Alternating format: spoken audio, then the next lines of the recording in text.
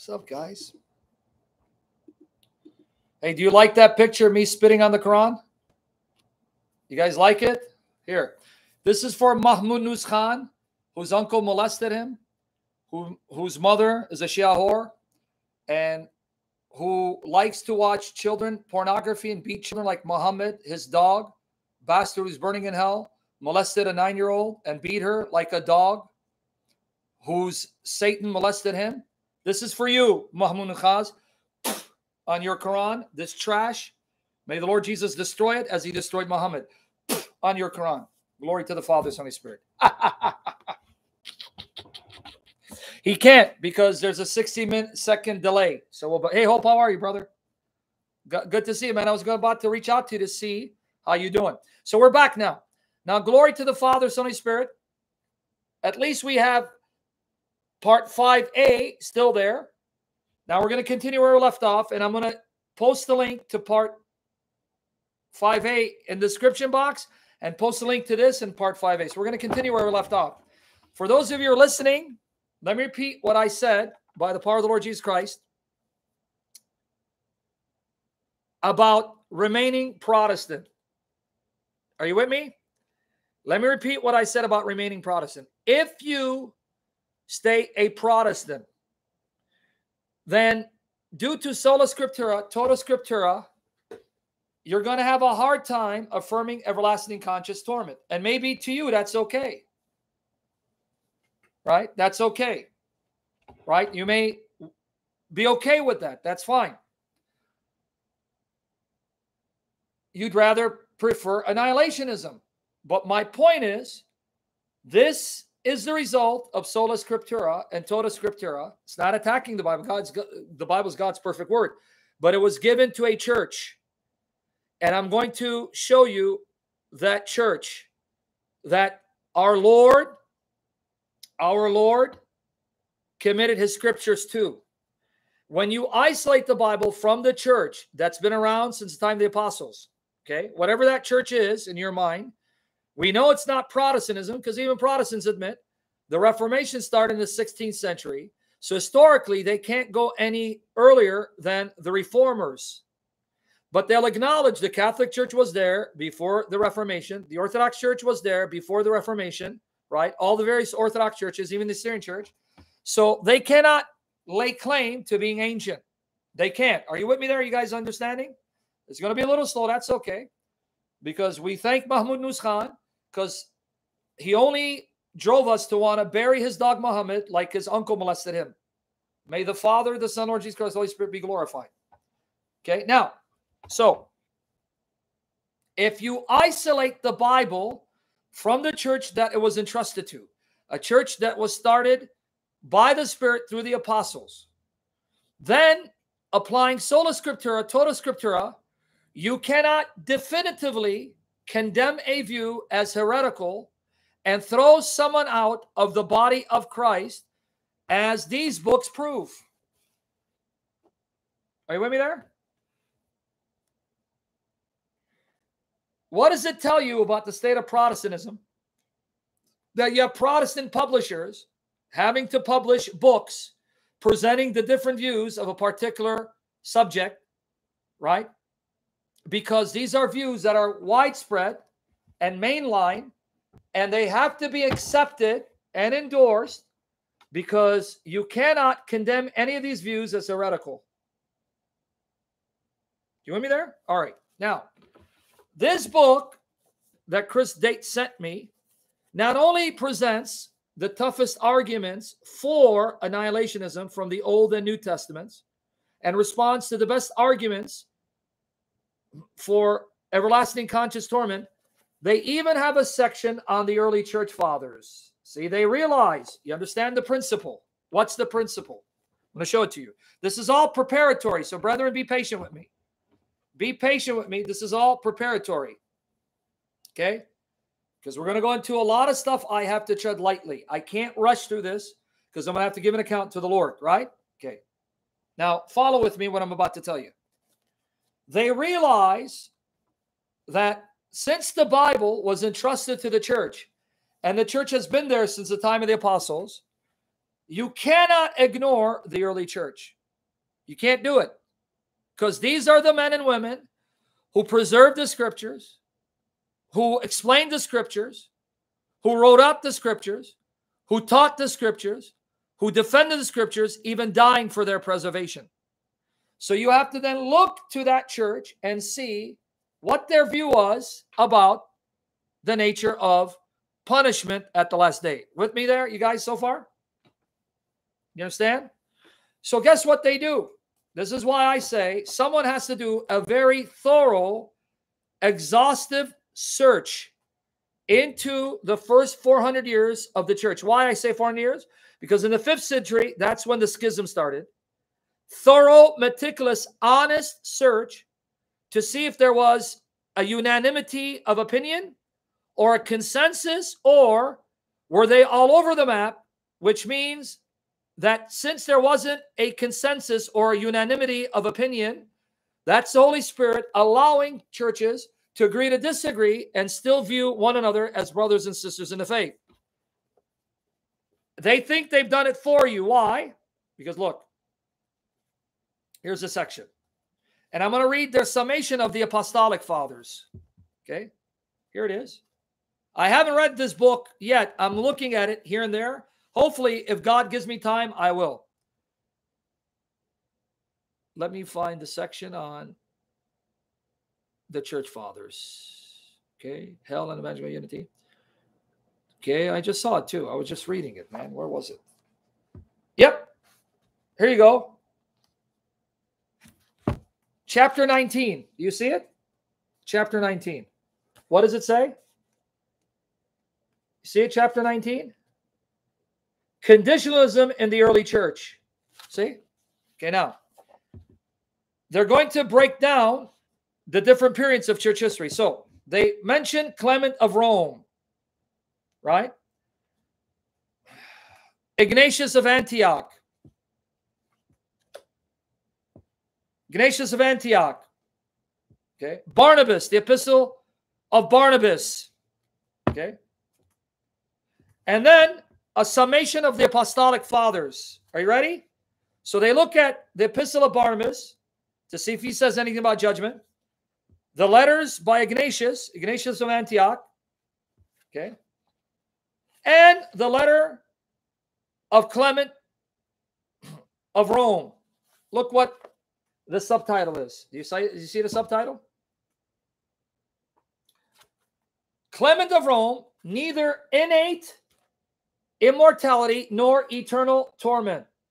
So according to their research, Clement does not teach that we are by nature immortal. We are immortal by grace. Now, no one should object to that. Are you guys getting bored with this, or are you okay with this? Are you guys okay if I'm breaking this down and treading lightly? Or are you bored with this? Because I'm here to serve you. I want to make sure you're okay with this. You okay with it? Because I'm explaining the issues. You thought it was going to be easy, right? You thought my discussion of hell was going to be very simple. No, it's very complicated. Okay. What does conditional immortality mean? Not innate immortality. And we all agree with conditional immortality. What does that mean?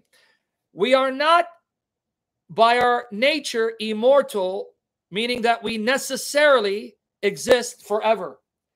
We are immortal by grace. God is the only being who by his very nature is necessarily immortal. This is 1 Timothy 6:15, talking about Jesus, who alone possesses immortality. He alone is immortal. If you're a creature, that means you're brought into existence, and your existence depends on another. And God, who brought you into existence, graciously, favorably grants you immortality. But that God can wipe you out of existence, and no one can stop him, because he alone, by his very nature, is immortal and can never be otherwise. That's called conditional immortality. You with me there? You understand the difference? Conditional immortality. Everyone got it? Before I move on? Therefore, I'm buffering now. I don't know why. All right. Therefore, glory to the Father, Son, and Spirit, by the name which is mighty. Talk about spiritual warfare, guys. Ooh, talk about Satan attacking. Glory to the Father, Son, and Spirit, in Jesus' name. Talk about Satan attacking, huh? Wow. Talk about warfare. Satan's upset. May the Lord Jesus, who's almighty over creation, preserve this session. Glory to the Father, Son, and Spirit. Crush Satan under your feet, Lord Jesus. Yep, that's 1 Timothy 6:15. If you read Kirilesun, 1 Timothy 6:14 and 16, which I can only read, I can't post anymore because it's going to take too long. Guys, you see what's happening? See the spiritual warfare? You see the buffering?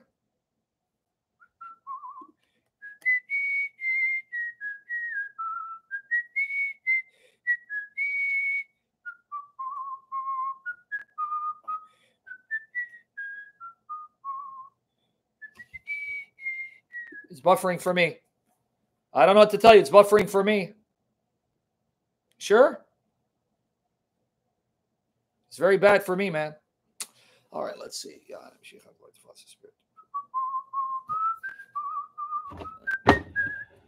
I don't know. Hold on one second, guys. I don't know what's good. For me, it's buffering really bad. I mean, it's like I can't, it's not even working.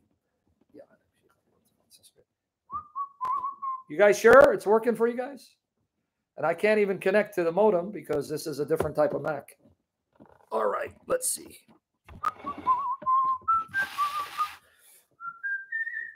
Talk about spiritual warfare. My goodness, Satan never stops. Lord Jesus, crush him, rebuke him, and cover us by your blood, Lord Jesus. Glory to the Father, Son, and Spirit.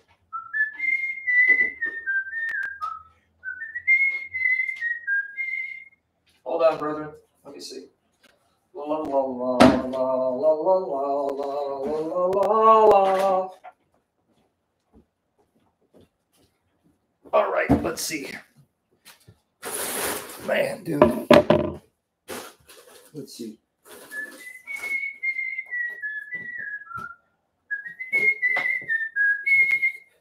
All right, how's the lighting now? Let's see how it is. All right. Everything good? All right, how about now? Is the lighting too strong? All right, one second, guys. Oh, boy. Please, Father. Please, Lord Jesus Christ. Please, Holy Spirit. Constrain us, control us, crucify our flesh, rebuke Satan. Glory to the Father, Son, and Spirit. All right. All right, brethren. Ah, boy.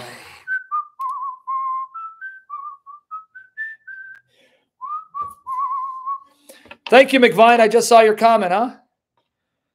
Yeah, if I turn it off, watch what's going to happen now. Watch here. Okay, watch here, sister. Okay, let's turn it off. Now watch what's going to happen.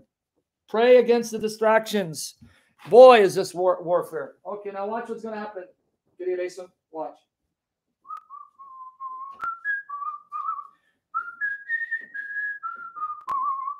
Is that what you want? All right, you see? Turn off the light. Now it's even darker. See that? Is that what you want? Kirilesun? Is that what you guys want? No, I can't read, actually. But that's what I'm saying. Fitting for the subject matter. So we got to get them in. Talk about warfare, dude. No, that was it. That's the kitchen light. There is no other light. See now? Guess what, Kirilesun? I'm now going to turn it on. We were saying it along. And then let me say hi to Momo. Let me go urinate on Momo. That's what he deserves. On a moonlight day.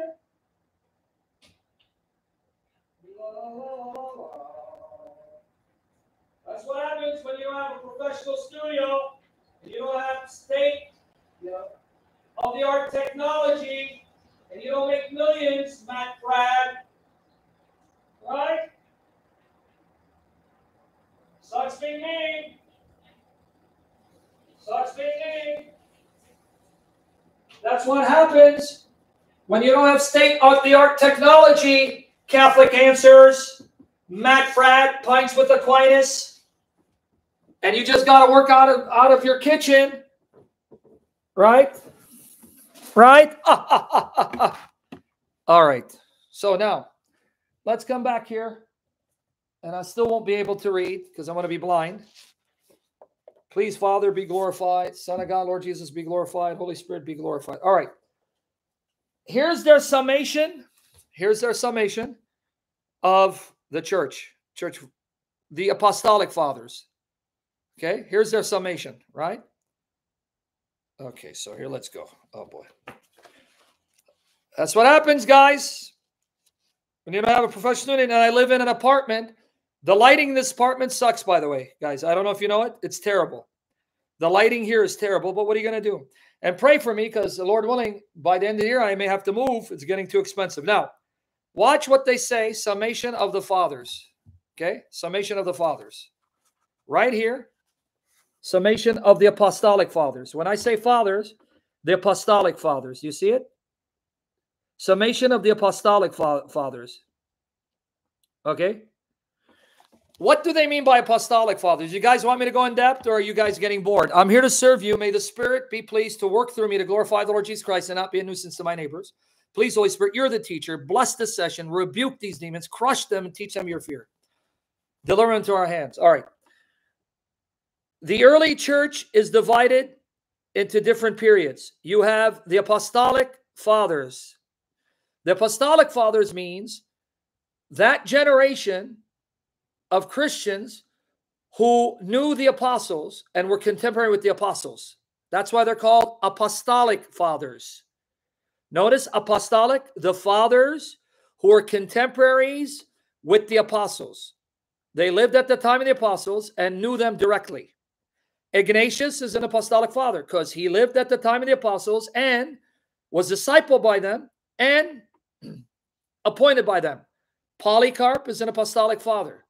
The Epistle of Barnabas is an apostolic father writing. It's a writing of the apostolic father because it's written at the time of the apostles and their contemporaries. So it's classified as falling under the period of apostolic fathers.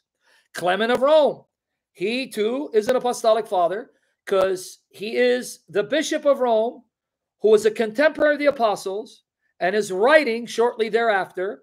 In fact, many scholars believe that Clement is the one mentioned by name by Paul in Philippians chapter 4, verse 3, where Paul says that his name is in the book of heaven. You with me there? There goes the buffering again. Yeah, let me see if I want this on the Spirit. Ooh, man. All right, everyone got it? Let me know if you're hearing me.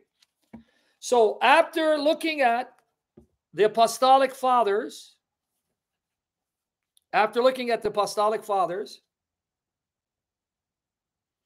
here's what they say. You ready? It has often been asserted that the dogma of the innate immortality of the soul. Innate means that you are necessarily immortal. None of us believe that. If you're a Bible-believing Christian, you don't believe that you are necessarily immortal. You are immortal by grace, by favor, by mercy. God created you and graciously sustains you immortally, but he can wipe you out of existence if he wants. Okay? It has often been asserted that the dogma of the innate immortality of the soul and the eternal torment of the wicked, as later taught by Tertullian, even then I don't believe Tertullian taught that you are necessarily immortal. You are immortal by creation, by God's grace. But be that as it may. And finally established by Augustine, was always the position of the early Christian church. So they're saying that's the assertion, that the church has already believed this. Now look at their challenge. Orthodox, here's the challenge. Catholics, here's the challenge. But the scholarly investigations of Henry Constable, Anglican Prebendary of Cork, Ireland, led him to reply with positiveness, we wholly deny it. Nope, you're wrong. Prior to Tertullian and prior to Augustine making it doctrine, the early Christians, the apostolic fathers, did not teach everlasting conscious torment. So this man claims. And after his exhaustive study of the apostolic fathers, Constable declared that they were just as much opposed to the everlasting torment theories of Augustine as to the theories of Origen and his universal restoration concept. Here's the key statement of Constable's sweeping conclusion, and they quote him. From beginning to end of them, the apostolic fathers, there is not one word said of that immortality of the soul, which is so prominent in the writings of the later fathers. Immortality is by them asserted to be peculiar to the redeemed. What he's saying is, the apostolic fathers claim only the redeemed, believers in Christ, are immortal. Everyone else will be destroyed. This is his claim. The punishment of the wicked is by them emphatically declared to be everlasting. Now watch what they mean by everlasting punishment. Okay? Not one stray expression of theirs can be interpreted as giving any countenance to the theory of restoration, meaning universalism, right? After purgatorial suffering, the fire of hell is with them as with us, meaning the conditionalists, an unquenchable one, but its issue is with them as with Scripture, destruction, death, loss of life. Did you understand what he just said? He's saying the apostolic fathers agree with the annihilationists. The damned will be wiped out of existence. Only the redeemed will live forever. So then, the author remarks on Constable's claim. Constable even went so far, look at his challenge, as to issue this challenge to his contemporaries, which appears in each of the 6 editions of his major treatise. So he challenged people. Quote, here's his challenge. We challenge our opponents to controvert our view of them in a single particular, end quote. So he's challenging you, me. Refute my claim that the apostolic fathers taught that the damned will die and be wiped out of existence and only the redeemed will live forever. Now notice what the author then says. And it should be added that no one during his lifetime, when discussion over the question was rife, ever undertook to disprove his contention. You got it? Charles, this shows you that you're being naive if you don't think they already have arguments to Matthew 25:46. Come on, brother. Be a little better than that. You don't think they're reading the Bible and know your arguments?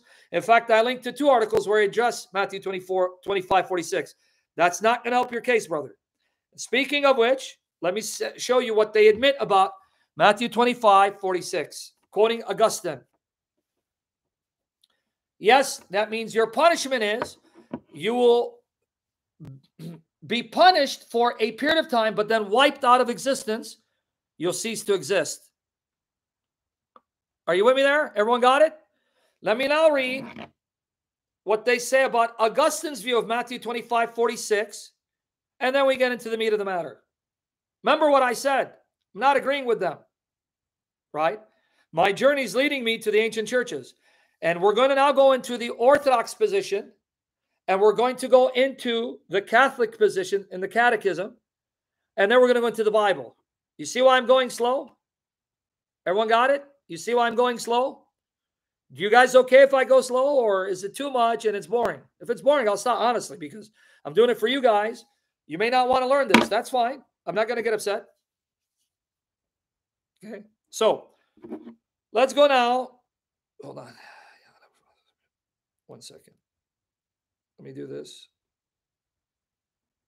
Okay, let's go now. I need the light again.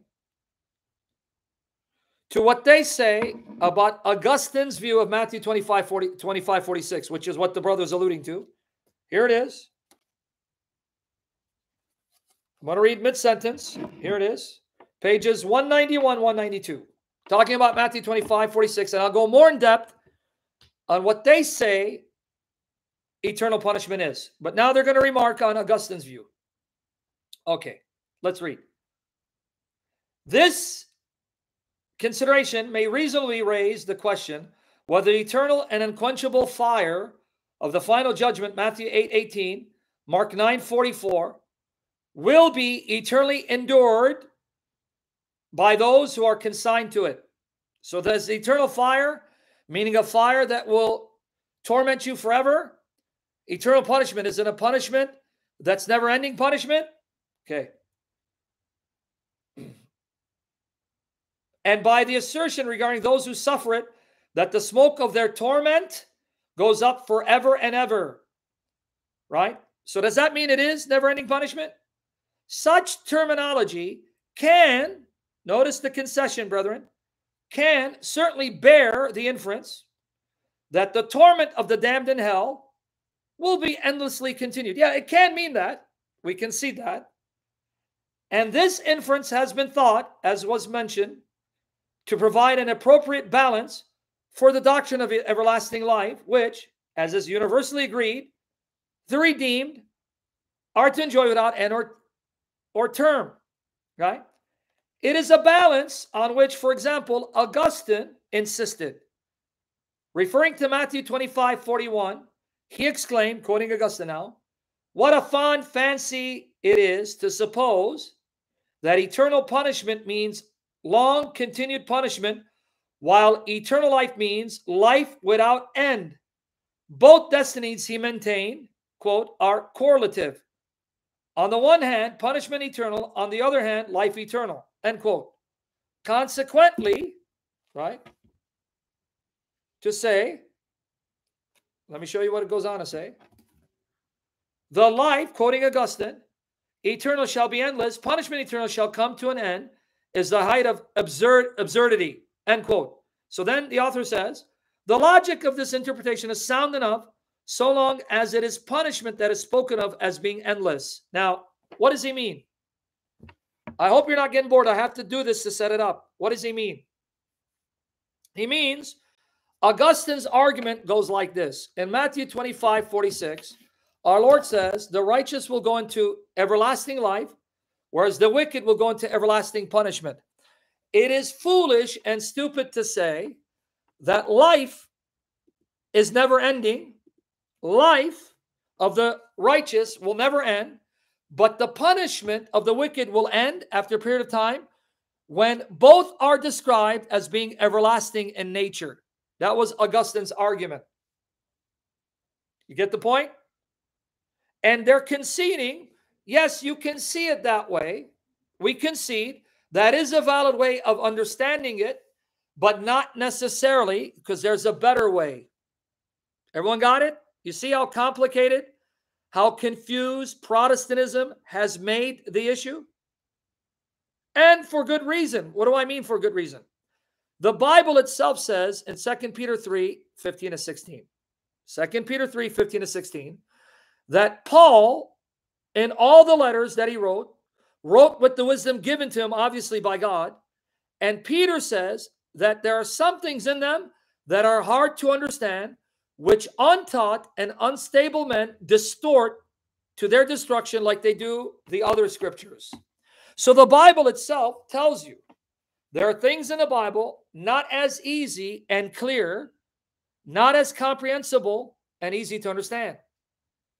This is something the Bible says of itself. Are you with me there? The Bible itself states, because we believe all the books of the Bible were there by God's design, using the church to discover what those books were and preserve them.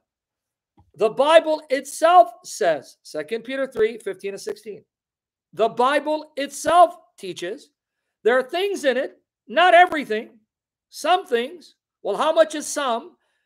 And the list of over 73 books, right? Hundreds, thousands of places. What's some? In view of this massive library of books, right? But point being, there are places in Scripture that are difficult to understand, not as clear and comprehensible. And who focuses on the difficult portions of Scripture? Peter says those who are untaught and unstable. Everyone got it? Are you guys learning, brethren? I know there's a 60-second delay, but that's okay. We endure and overcome by the power of Christ. And as long as you're learning, as long as you're thinking with me, as long as you're being challenged, as long as it's stretching you and making you go deeper, then glory to the Holy Spirit. That's his work, and his work is perfect. Okay, so if you're going to follow the route of sola scriptura, tota scriptura, you will find yourself in no man's land when it comes to this issue. Because I'm letting you know, had the Lord not enabled me, without me resisting the work of the Spirit in my heart, to want to return to the ancient paths, I really think I would have ended up becoming an annihilationist, because sadly, the arguments from the other Protestants in affirming everlasting conscious torment, very weak. So now you have one of two choices. One of two choices. Now, coming back to the Apostolic Fathers, they're claiming the Apostolic Fathers did not teach everlasting conscious torment. Some were silent, others were clear. And you'll find this throughout the first 400 years of church history. This is why a Catholic or an Orthodox needs to prayerfully seek the Spirit and devote himself or herself to just studying this issue, what the fathers taught about post-mortem or punishment at the last day, by examining the writings of the fathers, theologians, apologists, and writers for the first 400 years. Why the first 400 years? Because that's when the church became schismatic. Schism broke away. Everyone with me there? Because they're claiming that if you look at the early church, from the Apostolic Fathers onward, you'll find a variety of opinions, like Origen teaching universalism, right? Others teaching annihilationism, and still others like Tatian teaching everlasting conscious torment, which then became the dominant view due to the influence of Augustine. So you have two options in front of you. Everyone with me there? You have two options in front of you. You can remain Protestant and affirm sola scriptura, tota scriptura, and vacillate. One day you may be an annihilationist, a conditionalist. Another day you may affirm everlasting conscious torment. Still another day you may become a universalist. That's the fruit of sola scriptura, tota scriptura. Or you can choose to return to these churches that are ancient, that were there before the Protestant Reformation, that have a pedigree that takes them back to the apostles. And if you're convinced of that church, then you subject your thinking to what the church teaches about judgment and be at peace with it. But do not bring your Protestantism into that church and cause more division. You understand what's being presented in front of you? What lays in front of you? One of two choices. You either stay Protestant, sola scriptura, tota scriptura, and vacillate like me, everlasting conscious torment. But wow, these arguments are powerful and persuasive. And I even read, right? You saw I'm not lying. This book was sent to me courtesy of Christopher Date. God bless him. And you saw what he said, right? He's praising me for being a Berean and being open enough to consider whether annihilationism is true. Because I was really challenged. Their arguments are strong grammatically, contextually. But because now I am convinced that my journey is going to take me to the ancient paths, both Orthodox and Catholic have already codified their view. In other words, even though there may have been debates early on in church history, once these churches settled on a view, that's it. It's sealed. It's codified. Don't bring your Protestantism into that church and disagree. Leave if you don't like it. Go back to Protestantism. No one's putting a gun to your head to become Orthodox or Catholic or stay a Syrian Church of the East. If you, of your own volition, believe this is the church of the Lord and this is where you want to remain, then that means you're telling the Lord, I will subject my thoughts to what the church teaches and correct myself to align my thinking with the church, because no one's putting a gun to my head to do it. I'm doing it of my own volition because I believe this is the church. Otherwise, go back to Protestantism. Okay? Yeah, I hope I'm not too loud.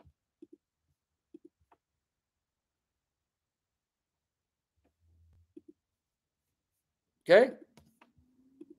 We got it? So these are the issues before us.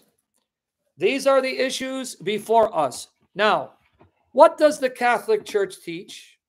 What does the Catholic Church teach about hell? Let's see. Here's the Catechism of the Catholic Church. Catechism of the Catholic Church. Now, I linked to all these in the description box. Here's the link. Okay? Catechism of the Catholic Church. You ready? Let's read. Catechism of the Catholic Church. Too bad I need glasses. Part 1, the Profession of Faith. Section 2, the Creeds. Chapter 3, I believe in the Holy Spirit. Article 12, I believe in life everlasting. And then 4, hell. Are we ready? Now let's talk about what the Catholic Church means, and we're going to talk about the Orthodox. All of this is necessary information. Please, I hope you're benefiting from this. Let me know. I don't want you to tickle my ears. If not, I don't need to talk about this, honestly. I'm here to be used of the Spirit to serve you in these issues. Okay, so you ready for me to proceed? Everyone on board? Okay, here it is. There's the link again. It's in the description box.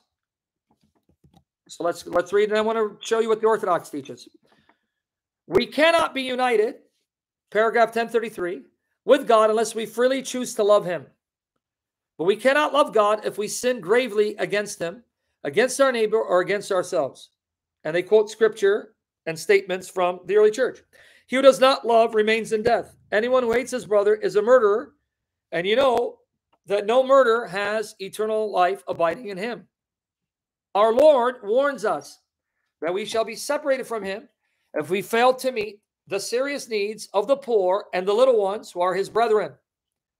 To die in mortal sin without repenting and accepting God's merciful love means remaining separated from him forever by our own free choice.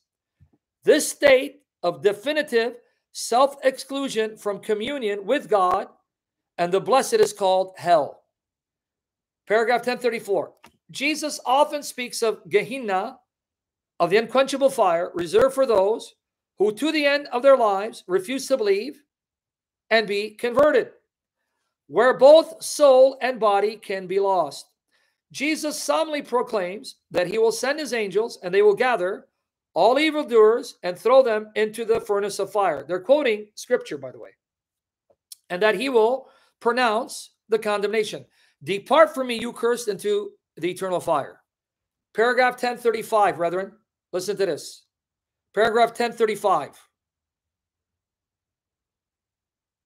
Okay. The teaching of the church affirms the existence of hell and its eternity. There you get it? There you go. Catholics, it's been settled for you. Paragraph 1035. Paragraph 1035. It's been settled for you. The teaching of the church affirms the existence of hell and its eternity. Why didn't that show up? I don't know. Or did it show up? No, it didn't show up. Oh, sadly. Okay. And its eternity. Why didn't it show up? Oh, because I didn't quote it. Sorry. Lord have mercy on us. Glory to the Father, Son, and Spirit. Here it is. Are you there? The teaching of the church affirms on its eternity. Settled, Catholics. No debate. Settled. If you're going to be a Catholic, you have to believe hell is eternal. If you don't believe it, leave and go find you another church. Everyone got it? You who are Catholics. You who are Catholics of your own volition. No one put a gun to your head. Robel, ask me that again. I'm going to have to block you. No one put a gun to your head. You of your own volition have chosen to remain a Catholic. It's been settled for you. You don't bring your Protestantism into the church like Luther did. You don't like it, leave. Okay, let me finish it now. Sit. Simple, right? You can leave. Immediately after death, the souls of those who die in a state of mortal sin descend into hell, where they suffer the punishments of hell, eternal fire. The chief punishment of hell is eternal separation from God, in whom alone man can possess the life and happiness for which he was created and for which he longs. Paragraph 1036. The affirmation of sacred scripture and the teachings of the church on the subject of hell are a call to the responsibility incumbent upon man to make use of his freedom in view of his eternal destiny. So you're being called, use your free will to avoid hell. They are at the same time an urgent call to conversion. Enter by the narrow gate, for the gate is wide and the way is easy that leads to destruction, and those who enter by it are many. For the gate is narrow and the way is hard that leads to life, and those who find it are few. And then it has a paragraph, and I believe it's quoting. Let's see what it's quoting. 6:17. Lumen gentium. Lumen gentium. Since we know neither the day nor the hour, we should follow the advice of the Lord and watch constantly, so that when the single course of our earthly life is completed, we may merit to enter with him into the marriage feast and be numbered among the blessed, and not like the wicked and slothful servants be ordered to depart into the eternal fire and to the outer darkness, where men will weep and gnash their teeth. Final paragraph, 1037. God predestines no one to go to hell. Bye-bye, Calvinism. For this, a willful turning away from God, a mortal sin, is necessary, and persistence in it until the end. Catch it? He does not predestine you to go to hell. He does not predestine you to go to hell, but this is the consequence of you persisting in rebelling and turning away from him. Right? All right. In the Eucharistic liturgy and in the daily prayers of her faithful, the church implores the mercy of God, who does not want any to perish, but all to come to repentance. And they quote, Father, accept this offering from your whole family. Grant us your peace in this life. Save us from final damnation, and count us among those you have chosen. So Catholics, this is what you're supposed to believe. Now, can I show you what the Orthodox teach? Guys, let me know honestly. I feel like I'm boring you guys. I feel bad because of all the distractions and nuisances. May the Lord Jesus rebuke Satan and confirm by his Spirit if he wants me to continue. Now, you want to see what the Orthodox believe?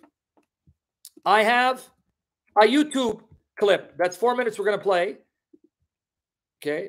Here is the link. GoArch.org, Heaven and Hell, the Greek Orthodox Archdiocese of America. Here's the link. Let me now show you what it says, and I'm going to play the video. Let me know if you can hear it, or I have to play it on Safari. All right. Well, I'll play it here. I'll show it to you here. But let me read what it says. Quote, many people think that heaven and hell are the places God sends us to either reward or punish us. But Orthodox Christians do not believe in this two-story model of the universe.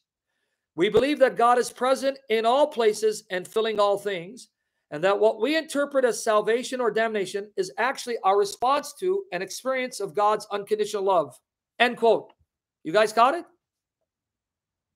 What's amazing is yesterday, unbeknownst to me, the Lord is my witness, I decided today to search what the Orthodox position is on hell. And if you go back and listen to part 4, I proved from Scripture in part 4, God is present in hell to punish. Revelation 14, 9-11, specifically verse 10.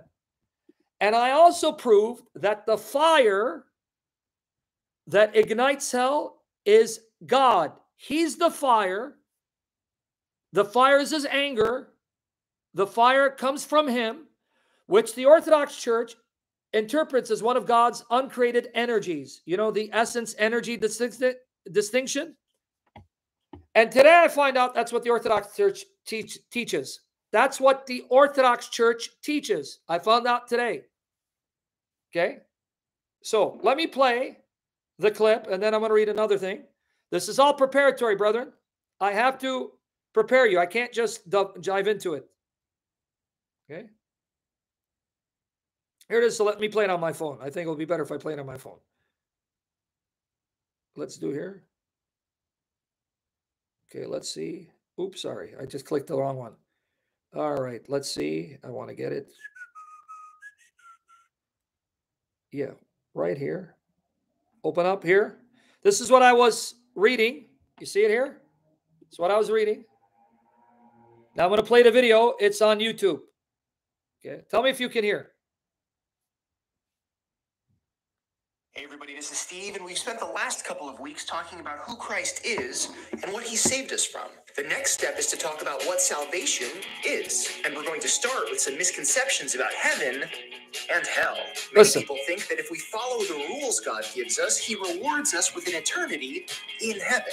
And if we disobey those rules, God punishes us with an eternity in hell. So for lots of people, salvation is about going to heaven and not going to hell. But that's not how the Orthodox Church sees it. My favorite summary of the Orthodox view comes from Father Stephen Freeman, who has a blog and a podcast for ancient faith. Links in the doobly doo. Father Stephen points out that many people see the universe as being made up of 2 stories, or floors. So according to this view, we're here in this world on the ground floor, and God and heaven are somewhere up above us on the 2nd floor. People sometimes add a 3rd floor to the mix, seeing hell as somewhere down in the basement. They see heaven. Why did it stop? Oh, it's buffering. Got it. Heaven is the place God lives. Oh my goodness. Come on, dude. Hell is a place God isn't, a place ruled by the devil, and this world is a place we eventually leave. But Orthodox Christians believe in a one-story universe, where God is present in all places and filling all things. Filling all things. We believe that God made the world and blessed the world and called it good. He didn't make it so that it could be abandoned or destroyed. He made it so that it could be transformed. He made it to be his kingdom. It is in this world and not any other world. It is this life and not some other life that were given to man to be a sacrament of the divine presence, given as communion with God. And it is only through this world, this life, by transforming them into communion with God, that man was to be.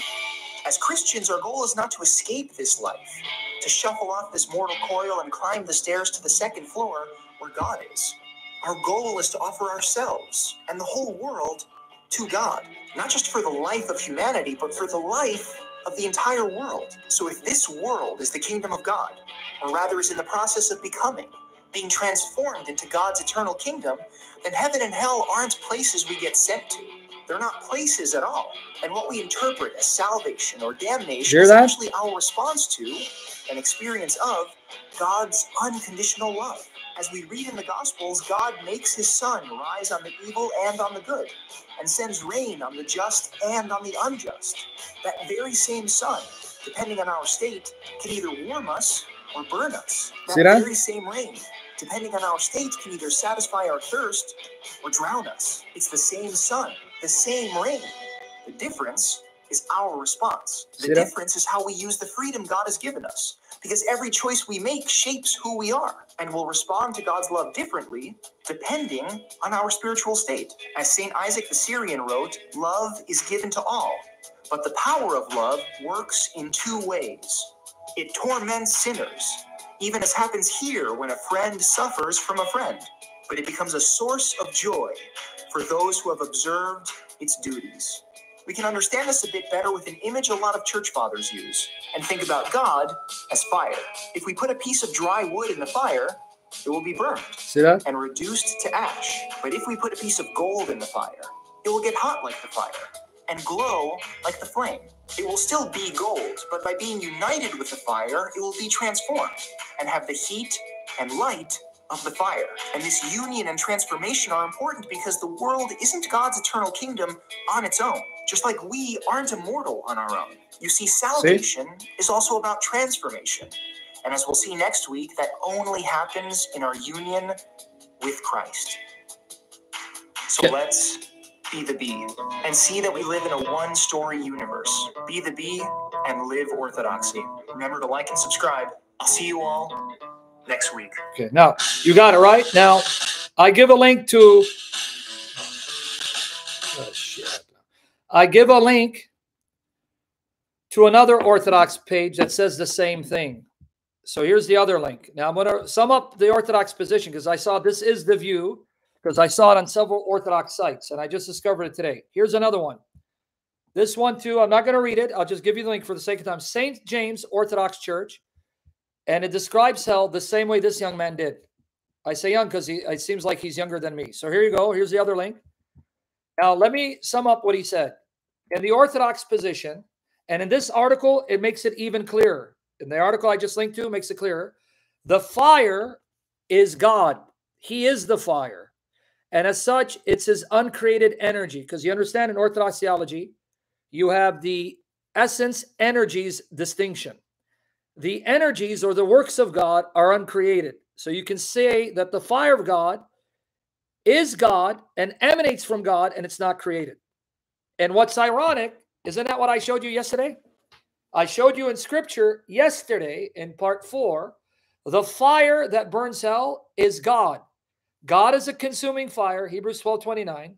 He is the fire, right, that ignites hell, because in his anger, a fire is ignited. That was Deuteronomy 32:22, Jeremiah 15, verse 14, Jeremiah 15, verse 14, Isaiah 33:14. And I also prove God is present everywhere, even in hell. And surprise, surprise, that's what the Orthodox Church teaches. I didn't know this, honestly.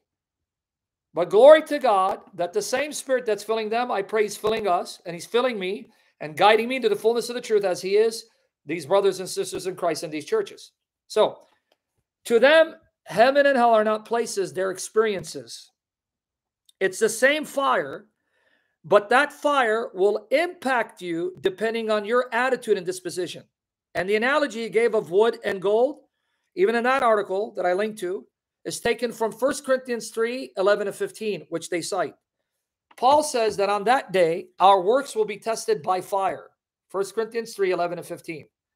Our works will be tested by fire. If your work is gold and silver, it will go through the fire, purified and purged and cleansed, not destroyed. But if it's wood, hay, or straw, it will be consumed. Right? So, this is the view of hell and heaven. The fire of God is one and the same. Uncreated, it emanates from him. But its effect on you depends on your disposition attitude. If you reject God, then the fire consumes you. But if you love God, the fire illuminates, purifies you. This is the Orthodox position. And this fire that will either purify, purge you, or consume you is never ending. And you heard him say something else, what I just said. Did you hear what he just said? He just said, the Orthodox Church does not believe we are immortal by nature. We are created with the gift of immortality. Exactly. So there you go. What's my point as we're preparing for all this? What's my point? My point is simple. If the Lord has convinced you, if the Lord has convinced you, yeah, this guy, boxing, you are stupider than your whore mother who slept with the Shia. Get the hell out of here, dude. All right, anyway. Was this a guy a Muslim? Hold on. Did I just block the wrong person? Was this guy a Muslim? Is he a Muslim? I think not. I think he's a Christian. So why would he say something so stupid? Are you a Christian, man? Hold on. Are you the Christian that was here yesterday? Hold on. No, I think it is because I recognize his name. See, this is what happens when you chime in.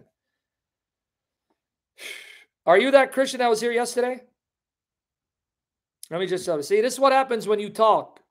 So if you're a Christian, I have to apologize. I thought you're a Muslim, but I'm still going to block you nonetheless. So I just unhit him. So let's see if it's him. Anyway, you got to be specially challenged to think they're for uncreated. No. Okay, boxing God.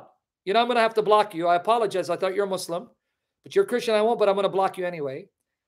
Because you do not say for uncreated things, because the fire of God would be one of his characteristics, like his mercy, love, compassion. You don't say these characteristics are persons, so you have now 100 persons in God. Why would you say that? I have no idea. How is fire equated to a person only in your world? The Father is a person, the Son is a person, the Spirit is a person, three hypostases, hypostases. But fire is not a person any more than light is a person, any more than love is a person.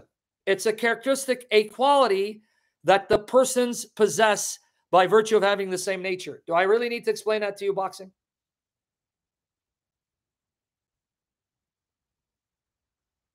Why would you assume a characteristic, a work of God, a working of God, an energy of God, a quality of God is a person? Lord have mercy on me. Why would you assume that? Do you understand, you guys, what this is? The energies are God's workings, his characteristics, his attributes. These are the attributes, characteristics common to the nature. And since the Father's nature is the Son's nature and the Spirit's nature, these are their common characteristics, qualities, and energies. Okay? I don't know what the boxing God means. Yeah. Just boxing God. Chime in less because I don't recognize you yet. Thankfully, I remembered you from yesterday because if you've been here for a while, then I'll recognize you. Thank the Lord, I remembered you from yesterday because I thought you're a Shia. Anyway, or a Sunni. Like Mahmoud Khan who got molested by his uncle. I didn't know that. But I remembered someone with that name yesterday was praising God. So I go, wait. Is that him? Now, for the rest of you, did you get it? You guys got it? You understand what the Orthodox and Catholic position is? So the Orthodox settled. This is their view. You don't like it? Leave the Orthodox Church. Don't bring your Protestantism into Orthodoxy. Catholic Church settled. You don't like it? Leave. Don't bring your Protestantism into the Catholic Church. Meaning, if you of your own volition, as you sought the face of the Spirit, and the Spirit convinced you, go Orthodox, go Catholic, then the Spirit expects you now to submit. No one forced you. Even the Spirit in his love doesn't force you. He will convict you. He'll draw you. It may even discipline you. But if you keep resisting, then you reach a point of reprobation. You now blaspheme the Spirit. It's over for you. Okay? So those of you who became Orthodox, this is your position. That's it. All right, God. My thoughts I subject to the church. I will now correct my thinking to align itself with the church because you have convinced me in working with my volition. This is the true church. No one forced me to come, so I will humble myself and submit. Likewise with the Catholic faith. Is everyone with me there? Exactly, Masihi. I like that. Did we get that point? Why do I say that? Because of 1 Timothy 3:15. This is why I say the Bible was given to the church the Lord Jesus established. Okay? It is the church that upholds the Bible and God's revelation and preserves it, explains it, defends it, articulates it, and dies for it. The church. 1 Timothy 3:15. Let me read the Revised Standard Version. We'll use the Catholic edition. They don't have an Orthodox edition, but it's all right. Here you go. I'm going to read it. Now, I can't copy and paste, brethren, so bear with me. I'm just going to read. That's fine. The beautiful thing about Creative Studio is that less time for you to hear me. But I'm not able to do the screen share because it's limited characters. It only limits how much you can post. 1 Timothy 3:15. If I am delayed, you may know how one ought to behave in the household of God, which is the church of the living God, the pillar and bulwark, the pillar and foundation of the truth. There you go. What is the church? Brethren, what is the church? The church is the pillar and the bulwark, the foundation of the truth. What is the truth? Well, God is the truth, and his word is the truth, and the Bible is his word, therefore it's the truth. So here you're told from the very Bible itself, Protestants, the Bible is given to the church, not to an individual to decide, to pontificate on the meaning of Scripture, and then condemn others who doesn't agree with his or her thinking. The Bible is the book of the community of the redeemed, born of the Spirit, washed in the blood, sealed by the Spirit, united to Christ, called the church. We got it? Called the church. Are you with me there? Focus, brethren. No pontificate. I need you to focus because there's a lot to cover. You see, I didn't even go into the scriptural data because there's a lot to cover. I mentioned references to God being a fire, and that fire comes from him. I'm going to give you some more references.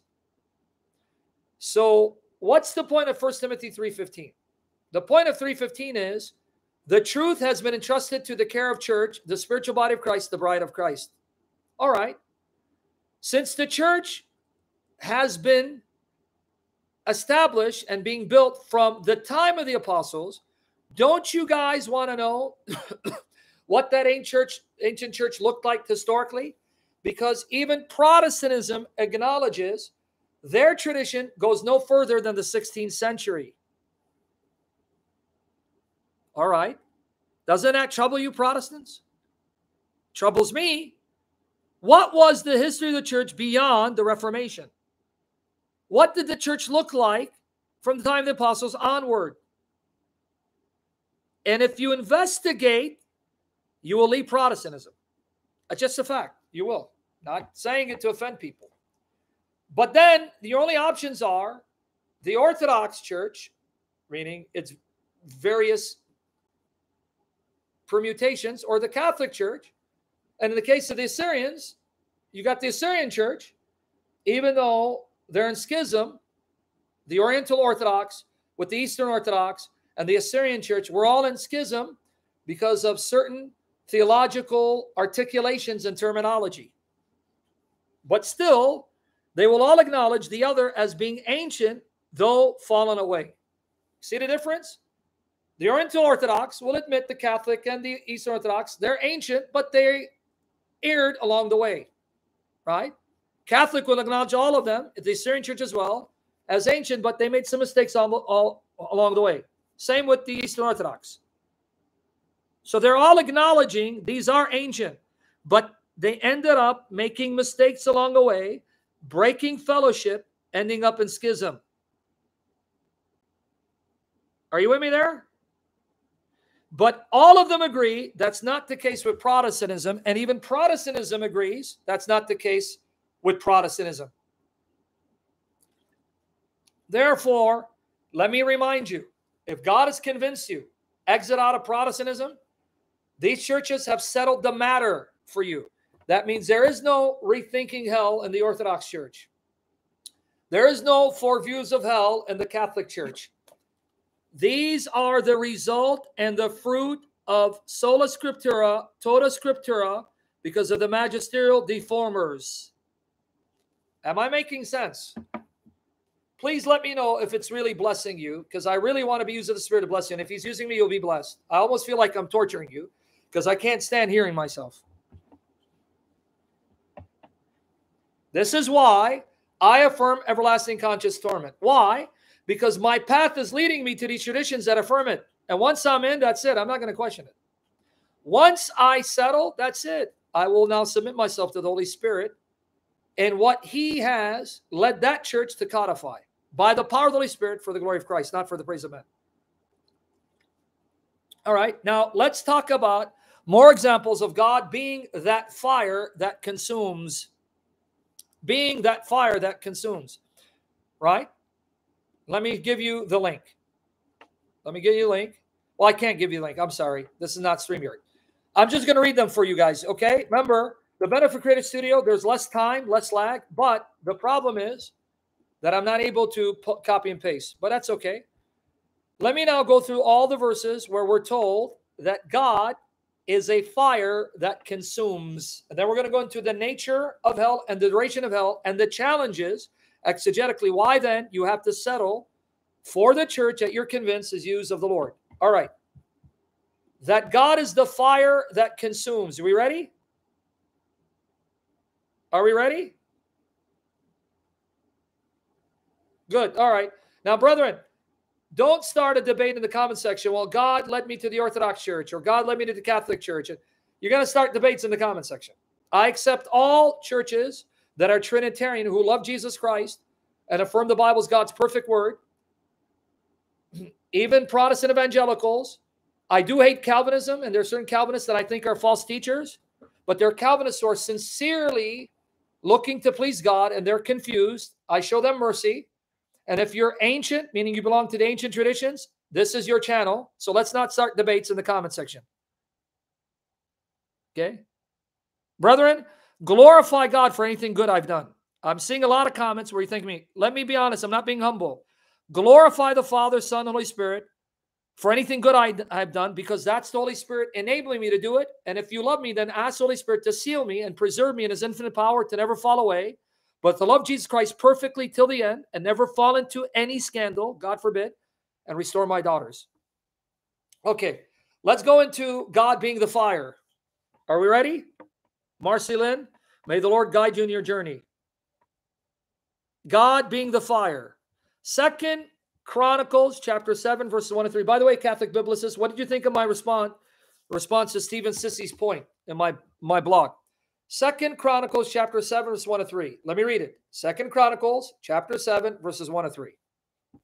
When Solomon had ended his prayer, fire came down from heaven and consumed the burnt offering and the sacrifices, and the glory of Yahweh filled the temple. And the priest could not enter the house of Yahweh because of the glory of Yahweh filled Yahweh's house. When all the children of Israel saw the fire come down and the glory of Yahweh upon the temple, they bowed down with their faces to the earth on the pavement and worshiped and gave thanks to Yahweh, saying, for he is good, for his steadfast love endures forever. Did you catch it? When Solomon built the temple and dedicated it, God appeared in a pillar of cloud. God appeared in a pillar of cloud. And when the pillar of cloud appeared, fire came out of the cloud to consume the sacrifices, which was God's way of saying, I accept this temple and your sacrifices. Who was the fire? God. The fire emanated from whom? God. The fire issued from whom? God. Here's how you refute it, brother. Okay, here you go. This is how you refute it. For being that stupid trash who doesn't know how to defend your faith and asking me a question not related to my topic. Get the hell out of here, dude, you piece of garbage. Lord rebuke you and chasten you to teach you discipline. May have mercy on all of us. Now, for the rest of you, with me there? So, who is the fire? God. The fire emanates from whom? God. All right. Well, that's one of them. 2 Chronicles 7, verses 1 to 3. Leviticus 10, verses 1 to 8. This one's a little scary. Leviticus 10, verses 1 to 7. I'm sorry. This one's a little scary. Leviticus chapter 10, verses 1 to 7. Leviticus chapter 10, verses 1 to 7. Okay? God had commanded Aaron and his sons, Nadab and Abihu,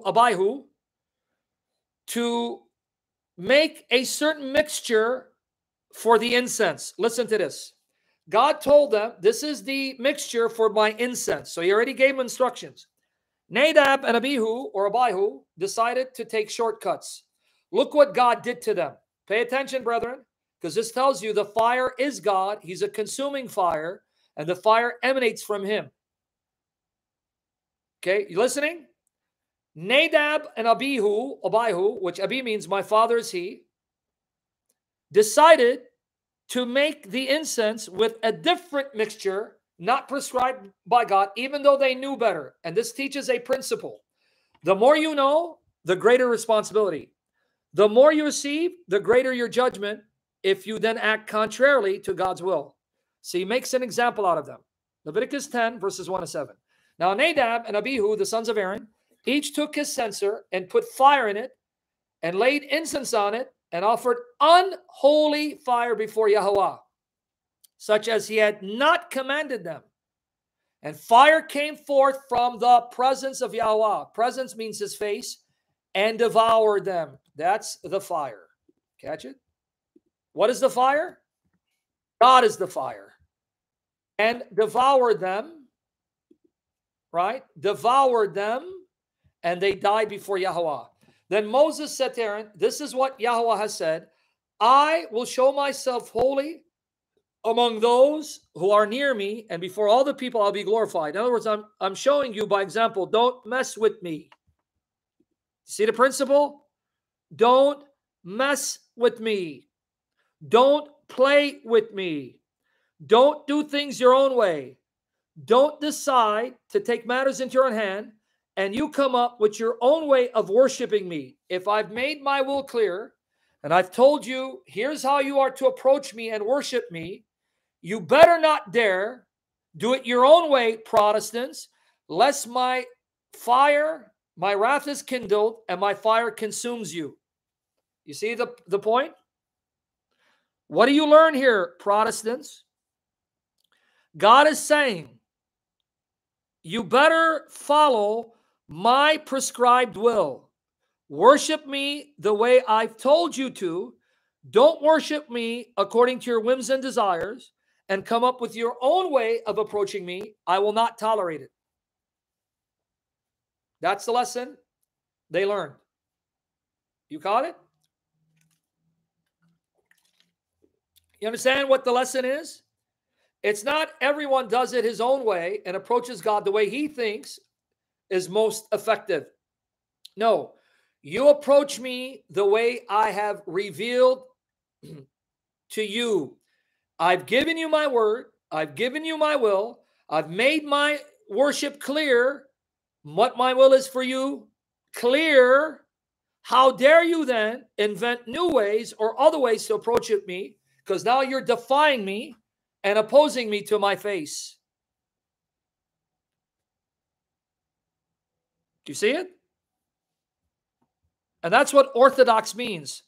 The right way, the straight path. Orthodox is the correct path, the right way, the straight path. You know that? That's what the word means. You Greek speakers can confirm.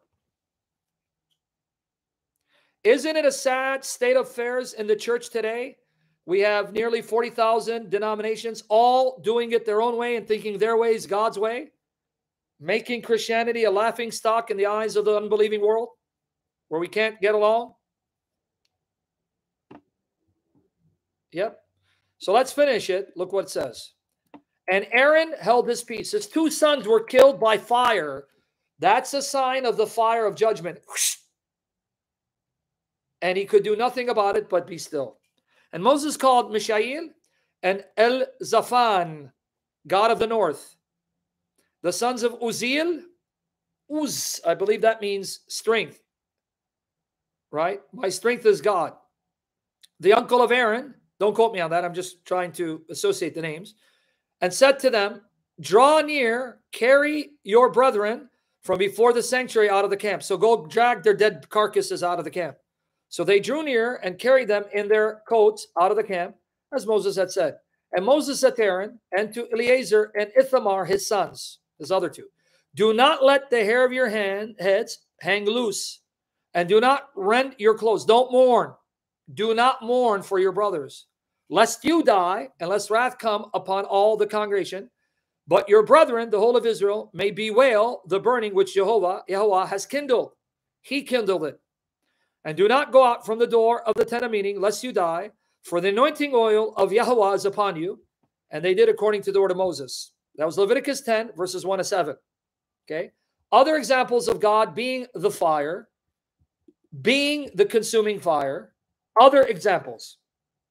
This one is a little lengthy, so let me skip. Let me go to 2 Kings, chapter 1, verses 9 to 16.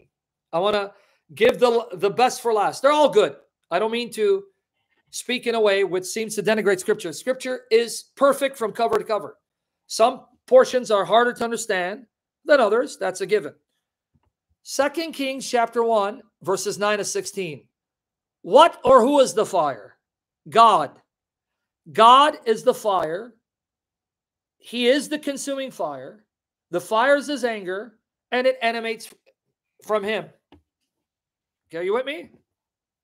Raphael, if you want me to block you, I'll block you, and I'll answer the question and block you. That's what you want.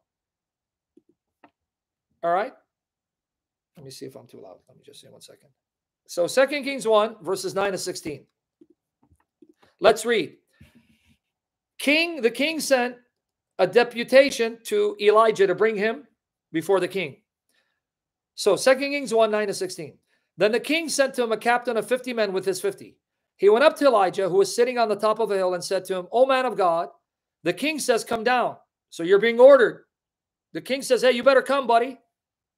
But Elijah answered the captain of 50, if I'm a man of God, let fire come down from heaven and consume you and your 50. Then fire came down from heaven and consumed him and his 50. Where do you think that fire came from, brethren? Where do you think that fire came from? It came from heaven. From who in heaven? From who in heaven? God. You see, the fire is God. He's the fire. He's the source of the fire. It emanates from him. There you go. Well, let's finish it. Yeah, here you go. Well, let me see. Shut the hell up. Return to your vomit. Return to the Shah who slept with your mother, the whore. Get the hell out of here, dude. Again, the king sent to him another captain of 50 men with his 50. And he went up and said to him, O man of God, this is the king's order. Say, hey, man, this is the king's order. You better come. That's why we're here. Otherwise, he's going to take you by force. See, they're coming, threatening him. You better listen to the king or else. Oh, really? Okay. Come down quickly. But Elijah answered them, if I'm a man of God, let fire come down from heaven and consume you and your 50. Then the fire of God came down from heaven and consumed him and his 50. The third group learned their lesson. Again, the king sent the captain of a third 50 with his 50. And the third captain of 50 went up and came and fell on his knees before Elijah. He learned his lesson. Hey, whoa. Hey, man, I come in peace. I come in peace. I don't want to be in pieces. I saw what happened to the other two when they threatened you. You better come or else. God then destroyed them in his wrath. Please, Elijah, I come in peace. Please. I'm not making you do anything. I'm not forcing you to do anything. I come in peace. Oh, man of God, I pray you, let my life and the life of these 50 servants of yours be precious in your sight. Lo, fire came down from heaven and consumed the two former captains of 50 men with their 50s. But now let my life, my soul be precious in your sight. Now watch, who speaks to Elijah? Then the angel of the Lord, Yahweh, said to Elijah, go down with him and do not be afraid of him. That's Jesus, folks. That's Jesus. Jesus is the messenger of God, the angel meaning messenger of God, sent by God, who is God. You see? You understood the difference. When the third group came humbly with a fearful, reverent disposition, knowing God is with Elijah, knowing that God fights for Elijah, knowing not to mess with the servant of God, because you mess with God, and they came humbly and fearfully, God showed them mercy. And the angel of the Lord said, don't worry about it, go with them. So he arose and went down with him to the king and said to him, thus says Yahweh, because you have sent messenger to inquire of Baal Zebub, you made the mistake of going and inquire of the false god Baal, the god of Ekron. Is it because there is no God in Israel to inquire of his word? Therefore you shall not come down from the bed to which you have gone, but you shall surely die. Because he was sick in bed. Okay. Are you seeing all these examples of fire coming from God, from heaven, from his presence? That the biblical teaching is the fire that burns and consumes, the fire of hell is ignited by God. He is the fire. The fire is his anger that's kindled. He's the consuming fire. Right? And the fire represents his anger at sin, his hate of sin and evil. And that's my last example. My last example of the fire. My last example of the fire. And I'm going to have to do a part 5C. Part 5C. Last example of the fire. is 1 Kings, the one that Kireleison was asking. 1 Kings chapter 18. It's a long one, 20 to 40. 20 to 40. Let me break it down. 1 Kings 18, 20 to 27. Okay? Let's read. 20 to 27. So Ahab sent to all the people of Israel and gathered the prophets together at Mount Carmel. Because Elijah said, bring the prophets of Baal, 450, and the prophets of Ishtar, about 400, and we're going to have a showdown on Mount Carmel. We're going to see whose God is God. Watch here. And Elijah came near to all the people and said, how long will you go limping? With two different opinions. Limping is because, you get it? Limping. Turn to the right, turn to the left, like you're limping. How long are you going to vacillate between two views? If Yahweh is God, follow him. If Baal, then follow him. So if Yahweh is God, follow him. If Allah of Muhammad is God, follow him. But you can't have both. And the people did not answer him a word. Then Elijah said to the people, even I only am left a prophet of the Lord, Yahweh. But Baal's prophets are 450 men. Let 2 bulls be given to us. Ironic, because bull is associated with Baal as well. And let them choose 1 bull for themselves and cut it in pieces and lay it on the wood, but put no fire to it.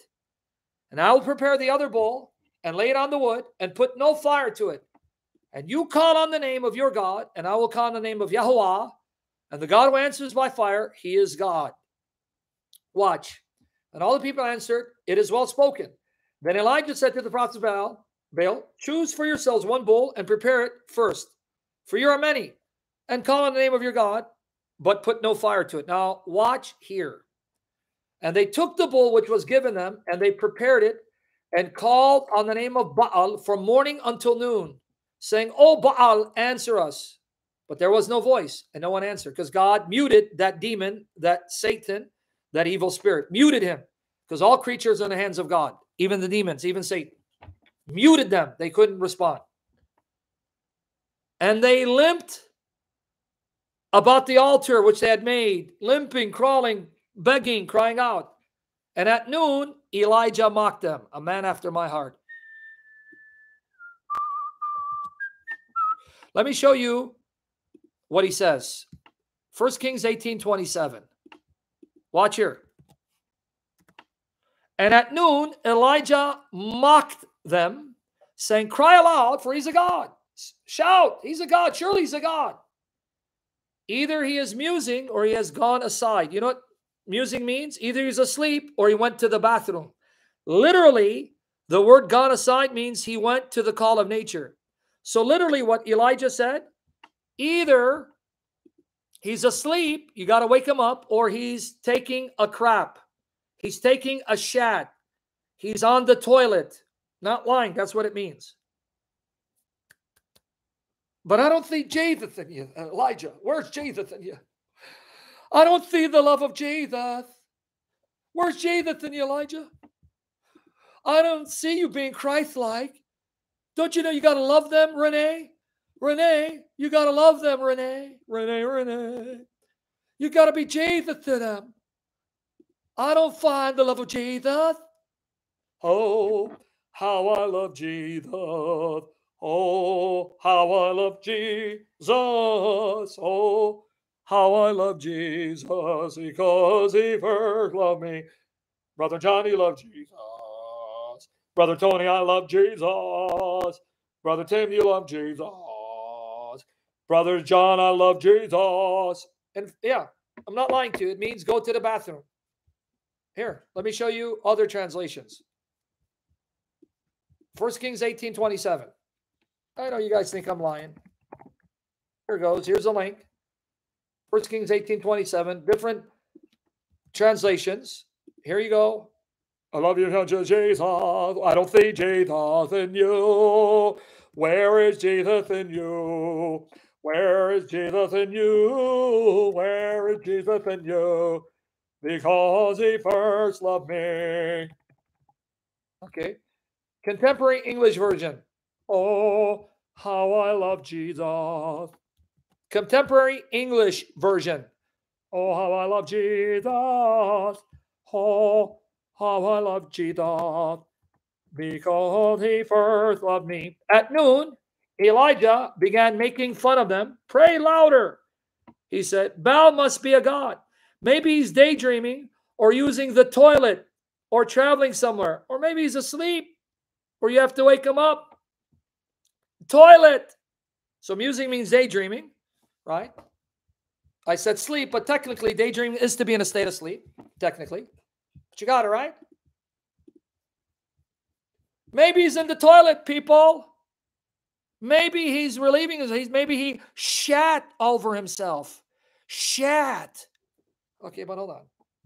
Let me give you another translation. Another one will say relieving himself. Here you go. ESV. Then I'll give you one that says bathroom. That he went to the bathroom. Maybe he just shat on himself, mister. 1 Kings 18:20. I'm not lying. Here it goes. You see it? English Standard Version. Cry aloud, for he's a god. Either he's musing or he's relieving himself. Maybe he's urinating. He's taking a piss. Maybe he's shatting. I just shat myself. Oh, my goodness. Oh, how I love Jesus. Oh. All right. Now, what about bathroom? Is there a translation as bathroom? Are you kidding me, Sammy? There's a translation that says bathroom. Yep. It's the Lexham English Bible. You're kidding me, Sammy? What the hell is going on here? Here you go, Sammy. Damn you, Sammy. Damn you. Oh, how I love Jesus. Perhaps he is meditating or he is using the bathroom. Say what? Are you kidding me? Or is on a journey. Perhaps he's asleep and must wake up. You caught it? Relieving himself. Bathroom. Right? On the toilet. Shat. Hold on, dude. Can't you see I'm on the toilet? I got to take a shat because I just sharted myself. And I just did pee-pee in my panties. Oh, Brother John, you love Jesus. Yes, Tim, I love Jesus. What about you, Tony? You love Jesus. But I don't see Jesus in you. You're making fun of people. That's not what Christ would have you do. Okay. Now, you see the sad state of the church today? You see how pathetic the church has become? Where we produced a type of Christianity that says you need to be an effeminate sissy, a spineless coward, because that's what Jesus wants you to be. Right? Now let's go back to the point. So now he makes fun of them. Now watch the connection with Momo, Muhammad, and Islam. So that was 27. Now let's continue. And they cried aloud and cut themselves after their custom with swords and lances until the blood gushed out upon them. Did you catch it? Is it ironic that the Shia, till this day, in honor of the martyrdom of Hussein, Muhammad's grandson, Karbala, you'll see them go into a demonic frenzy. Well, they take knives and swords and cut themselves, bleeding, and they'll do it to their children. Go to Google. Type in Shia Karbala cutting. You'll even see them taking a knife and cutting the forehead of their baby, gushing with blood in commemoration of Hussein being murdered at the instigation of Yazid ibn Muawiyah, his army. What more proof do you want? Islam is from the pit of hell. It's Baal worship. Okay? So there you go. Now let's finish what happens though. The fire, that was the point. And as midday passed, they raved on until the time of the offering of the oblation, until 3 o'clock in the afternoon. 3 o'clock in the afternoon, from noon to 3 o'clock, but there was no voice. No one answered, no one heeded. 3 o'clock at the afternoon. And Elijah said to all the people, come near to me. And all the people came near to him.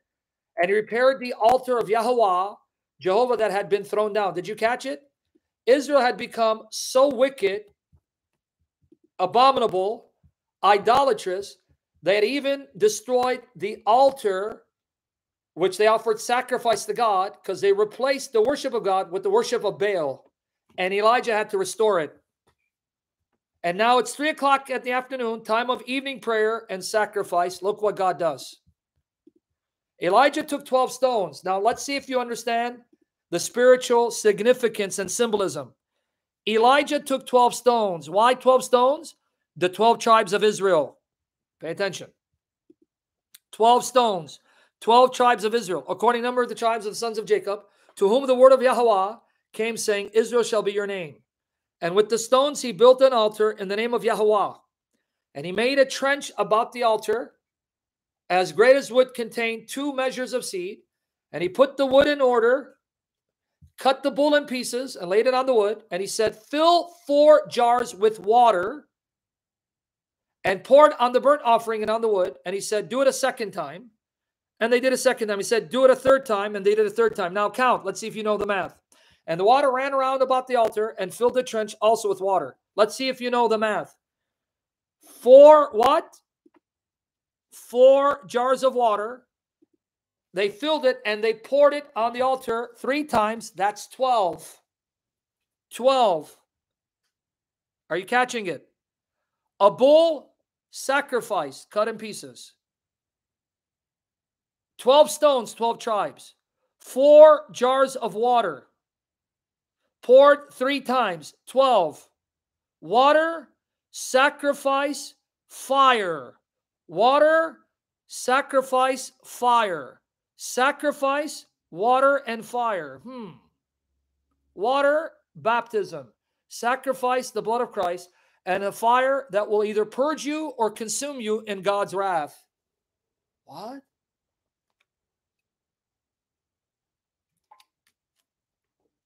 What? And why 12? Because the nation is being purified, purged by the sacrifice, the blood, by the water, and purged by the fire of their idolatry and sin. What? Is it all making sense? Well, keep praying for me, kiddies, and to be filled with the Spirit. As He fills me, I'll pour into your lives, I promise. Right? All right. Well, let's finish. And at the time of the offering of oblation, do you guys understand when the fire will come? Time of the offering of oblation. 3 o'clock, evening sacrifice, evening prayer. A bull sacrifice, a burnt offering. Elijah prophet came near and said, O Yahweh, God of Abraham, Isaac, and Israel, let it be known this day that thou art God in Israel, and that I am thy servant, and that I have done all these things at thy word. Answer me, O Yahweh, answer me, that this people may know that thou, O Yahweh, art God, and that thou hast turned their hearts back. You're drawing them back. If you resist, it's over for you. Then the fire of Yahweh, the Lord, fell and consumed the burnt offering and the wood and the stones and the dust and licked up the water that was in the trench. That means God accepted their baptism and their sacrifice and purged them of their sins by His purifying fire.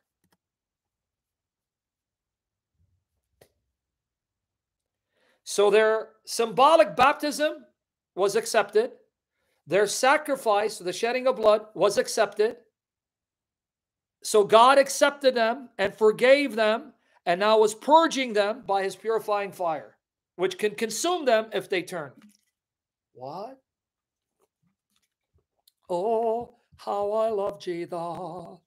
And then what happens? And when all the people saw it, they fell on their faces and they said, Yahweh, He is God. Yahweh, He is God. And Elijah said to them, seize the prophets of Baal. Let not one of them escape. And they seized them. Elijah brought them down to the brook Kishon and killed them there. I don't see Jesus in you, Elijah. Where's Jesus? I don't see the love of Jesus in you. How could you kill? Aren't you supposed to pray for them, Elijah? Elijah, you're supposed to pray and tell them, I love you. You know, I love you. And I'll pray for you. I'll pray for your soul. Hey, Tim, I love them. Let's pray. Oh, it's okay. Oh, Lord, have mercy on the prophets of Baal. I don't think Jesus and Elijah. Where's Jesus? Elijah, do you love Jesus? Yes, I love Jesus. Well, tell me if you love Jesus. Yes, I'll tell you I love Jesus. Then why did you kill those buffoons? Oh, how could you love Jesus? Oh, how could you love Jesus? Oh, how could you love Jesus when you done slaughtered those buffoons?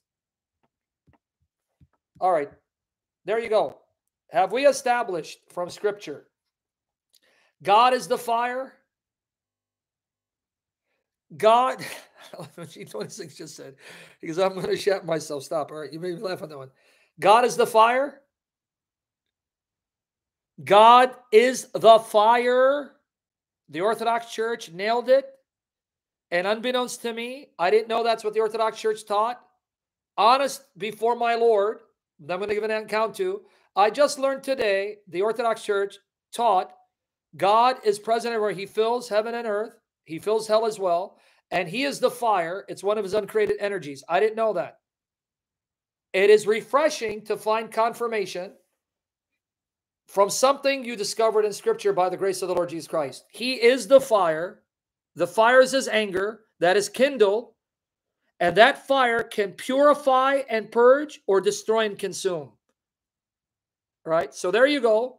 We're done with part 5B. Lord willing, I'll call it part 5C tomorrow, because now you're ready for the nature and duration of hell. And then we're going to wrap it up, God willing. You see why I took my time?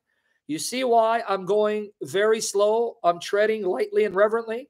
Sensitive topic that I have to be very careful what I say, because I'm going to give an answer to the Lord. And you see why we are getting attacked by demons and trolls? Pray that I find a way to work out StreamYard where this bastard, son of a Shia whore, won't be able to use a bot to spam us. Pray, I'll figure it out today, God willing, with your prayers. So I just want to know, were you guys blessed, honestly, in spite of distractions? And you got to watch part 5 with part 5B. Yep. Were you guys blessed? Do you believe the Holy Spirit was present and working through me? If it is, give him the glory and pray for me that the Spirit will seal me as he seals you. Did you learn a lot about the nature of sola scriptura, tota scriptura, and the confusion and differences which will cause you to vacillate and never be certain of any one position? And you see that the Bible is clear. The Bible is the church's book, entrusted to the Bible, 1 Timothy 3:15, and the church is the pillar and foundation of the Bible. God will use his church and empowers church to preserve the Bible, to copy the Bible, to explain the Bible, which the church has been doing since the time of the apostles, not since the time of the Reformation. And why, once you're convinced that the church that you have now embraced, that's the church of Christ, you must now repent of your thought and subject your thinking to what the church says, because a body of sanctified, spirit-filled minds is better than one mind. Right? Rather trust a collective body of spirit-filled teachers and leaders, bishops, who are truly men of God and not wolves. When they conclude this is what the church, the faithful, is supposed to believe, then your own thinking, because if you then question them, you're making your intellect, your knowledge, your understanding, ultimate authority. You're making your wisdom, your interpretation, the criterion of truth, and you're sitting judgment upon everyone else. So you're becoming your own pope. May we never do that. May God purge me of that. May He empower me to practice what I preach and act upon the word. And I pray that for you, for the glory of the Father and of the Son and the Holy Spirit, in Jesus' name. Now, guys, if you love me for the sake of the Lord, you know what to do. You prayer warriors, you know what to do. Beg the Lord Jesus to bring my daughters this year, so that I'm with them every day. Beg the Lord Jesus to remove Martin Simon Yako, this adulterous man married to an adulterous woman, and that He'll convict her to repent and get rid of the marriage. If she truly loves the Lord and repents, as she says, she knows she can't be married. She's been told to protect my daughters from this wicked, evil influence and heal my heart, not to be bitter, and be patient on the Lord, to be with them every day. Cry out to the Lord that if He tarries, I can raise them up in the love of the Lord. And I go home first and ask the Lord to grant us divine, miraculous, physical safety, security, protection, and health, to give me the power to stay healthy and fit and use it to glorify the Lord. My daughters are healthy and in love with Jesus. The most important thing, that we love Jesus, and I'm a doer of His word and not fall into any scandal. May the Lord save me from that. And do pray for the support, that I don't lose support, to stay steady, and I use it for the glory of Christ. And if that happens, I promise you, I'll continue to serve you to the best of my ability, trusting the Spirit, being open to the voice of the Spirit, and submitting to the voice of the Spirit to teach you the things He wants me to teach you. He's a teacher. We are His disciples. And I love you for the sake of Christ. Father, have mercy. Son of God, have mercy. Holy Spirit, have mercy. Christ has died. Christ has risen. Christ will return definitely to the earth, physical and body. Amen. Come, Lord Jesus. We love you, Father. We love you, Lord Jesus. We love you, Holy Spirit. Save us, seal us, our loved ones, my daughters, even their mother. May she fully repent. In Jesus' name, name of the Father and of the Son and of the Holy Spirit. In Jesus' name, Maranatha. Take care, guys.